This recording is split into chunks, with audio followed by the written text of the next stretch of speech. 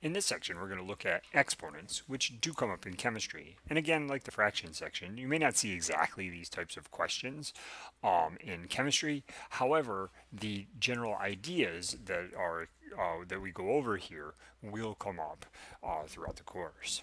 So let's look at some examples. And just like in the fraction section and all of the math sections, we're essentially going to just do a bunch of examples. So here we have an expression that we want to simplify, which is x squared plus times x to the fifth times x to the third, and we want to simplify it with a single base unit. Well, when we're multiplying numbers to exponents, we add the exponents. So this is going to be x to the 2 plus 5 plus 3, which in this case is x to the 10th. So when you're multiplying numbers raised to powers, you add the exponents. In the next example, we're dividing by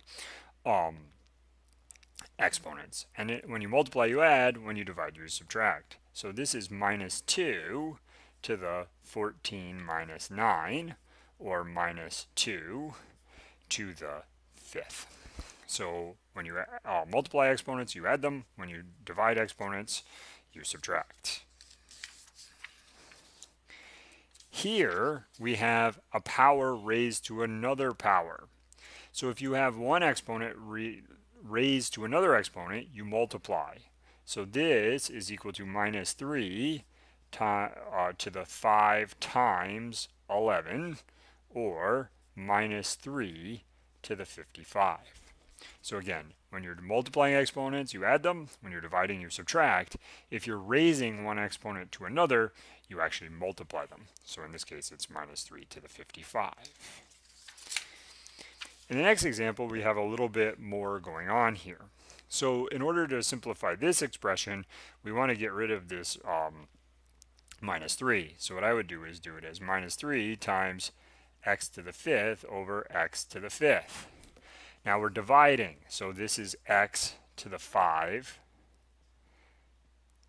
Let me rewrite this. 5 minus 5, or x to the 0. X to the 0 is equal to 1. So we have minus 3 times 1, which equals minus 3.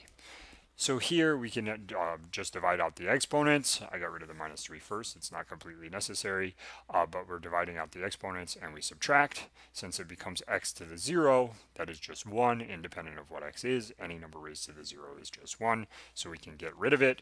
And here the final answer is minus 3. Let's look at this example. Here we have both multiplying and dividing going on at the same time. So let's multiply the tops first. This is z to the 2 plus 1, or z cubed, over z to the 4th. Now we have to divide, which is z to the 3 minus 4, which equals z to the minus 1. It says write all answers with positive exponents. Well, if you have z to the minus 1, this is the same as 1 over z. So z raised to a negative exponent is the same as 1 over z. If this were z to the minus 10, it'd be 1 over z to the 10th. So that's how you deal with these negative exponents, because it asks us to write our answers with positive exponents, which means in some cases like this one, we do need to use fractions. Let's look at combining these two ideas. Well, here we have e to the minus 2, f to the 2, all raised to the 7. We need to distribute this, so we need to do minus 2 times 7 and 2 times 7. So this is equal to e to the minus 14, minus 2 times 7, times f to the 14, which is 2 times 7. Now, since this is minus 14, this is the same as 1 over e to the 14 times f to the 14. Multiplying f by 1, we simplify this to f to the 14 over e to the 14. So this is how we can deal with the exponents in this case. Now some of this math doesn't directly come up in chemistry, but it is still important to know that we need to distribute exponents and things like this, even though they don't come up exactly like these examples that just have numbers. So let's look at this example here. Here we have cubing 6m squared n to the minus 1. we need to distribute this cubed function. So we need to take 6 cubed, m squared cubed, which is m to the 6th, and n to the minus 1 cubed, which is n to the minus 3. 6 cubed is 216. You can use a calculator to do that. M to the 6. And now, because this is n to the minus 3, we want to put it on the bottom.